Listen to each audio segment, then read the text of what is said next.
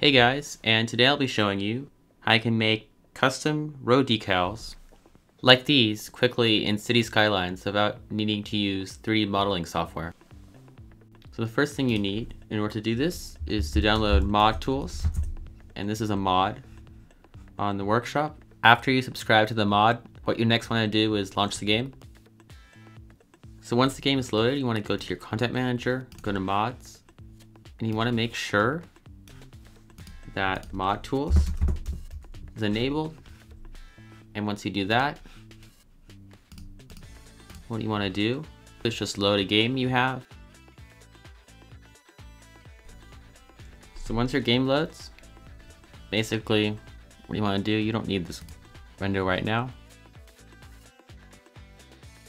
So you want to go to the search panel here, and I want to find an existing road decal in the game that I want to modify. So in my case, I'm just going to search for bus lane.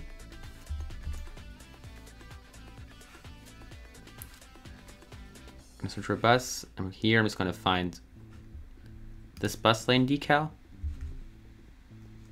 Pretty much once I have it selected, what I want to do is do Control E, and this opens the Scene Explorer part of ModTools.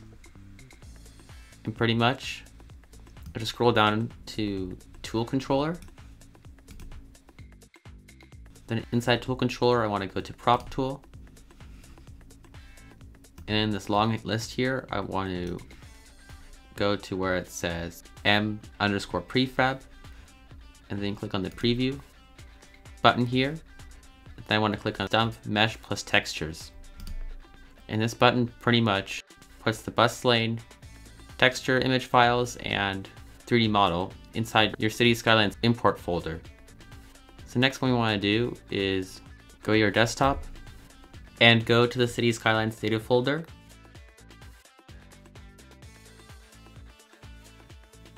And then inside the folder, basically the bus asset is saved in the add-ons folder, and then inside import, and pretty much here are all the associated files of that bus lane road decal. So pretty much next what we want to do is open up this image file that ends with _A in an image editor of our choice, but any image editor that lets you adjust text spacing should work. If you don't have any image editor, you can also use a free one such as GIMP.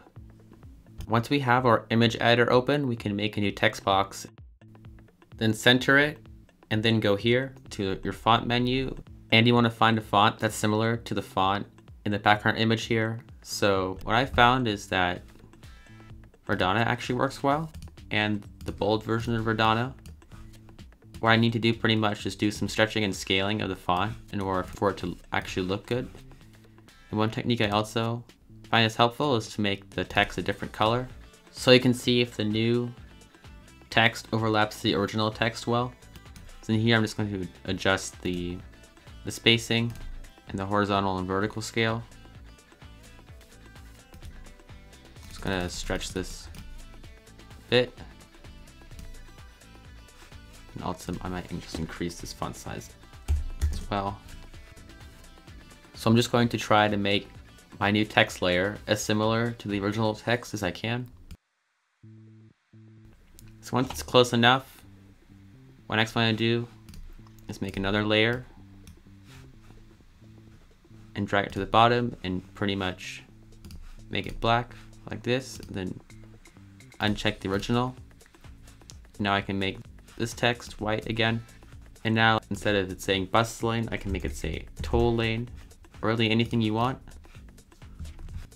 And here I'm just going to save it. I can go back to my folder, and it says toll lane. I don't actually need these files, these 4 files, so I can just delete these. Then I'm going to open this file, and then I'm just going to turn this into a darker shade of gray. So I'm just going to set the fill color of the image like this. So I can save that. So now we should have these 2 things, and just for good measure, we can also just rename this to toll lane, since that's what we did.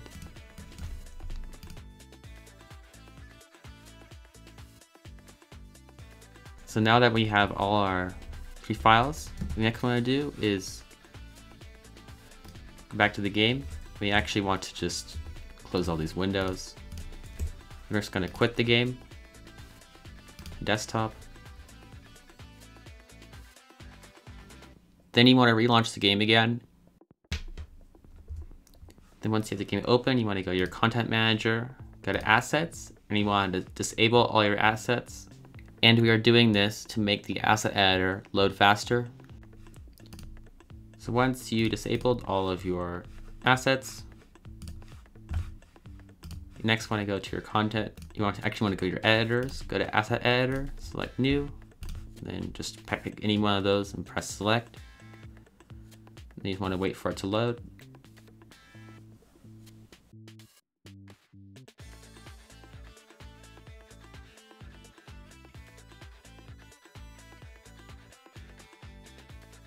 So once you're in the asset editor, you want to go to prop. I'm just going to move this window over here so it's easier to see. I'm just going to use this 100 speed limit sign. Press continue. Then I want to select our decal model file, and then here under scale I wanted to type in 100, and then I want to press continue. Then I want to just quickly zoom in. So the next one I want to do is just go to my debug console here, make sure it's open. If it isn't, just press the F7 key.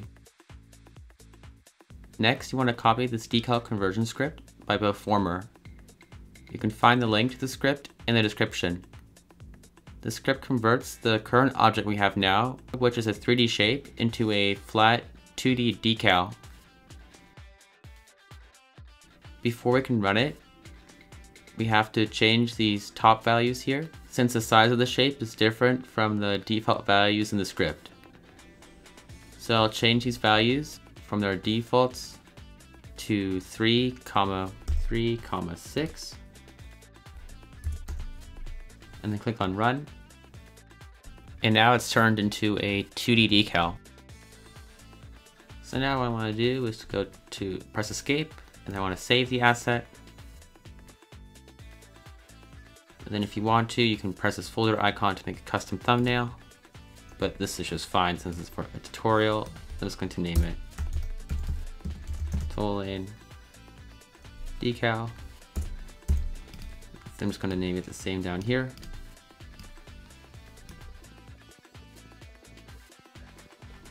I'm just going to press save like this. Then I can easily make another one pretty quickly. I can just go back to my import folder, and if I have my image editor still open, I can just change this again if I want. Let's say I want to change it to, let's say, tram lane or something.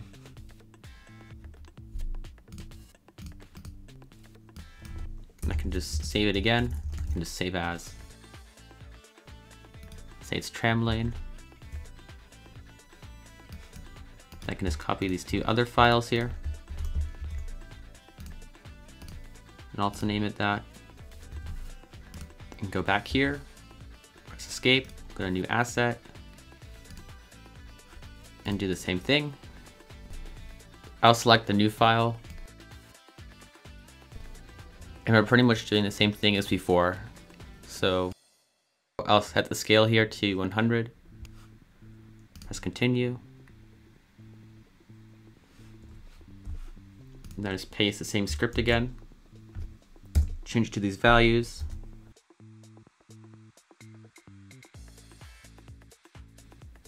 and now it's a decal, so I can just again save it by pressing the escape key and clicking save asset. I'll name this tram lane instead of toll lane. Press save. So now I should be done with the asset editor. So I can just go to my, just go quit to main menu. I can just exit the game. I don't need ModTools anymore, so I'll just unsubscribe from it in the workshop. Then I can relaunch the game. Then once the game reloads, I want to go back to my content manager. And I want to check if my mods and assets are enabled. And if they aren't, I can press on the enable all button. Once I check that everything is enabled, I can load a save game. Okay, so once it's loaded, what we want to do next is just test out the new decals.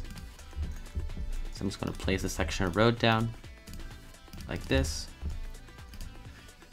Then search for toll lane, and I should see it right here. I want to turn on prop and tree anarchy, and like that, we have our new decal. Just place it like this. Same with the tram one. You can also just make a tram road quickly.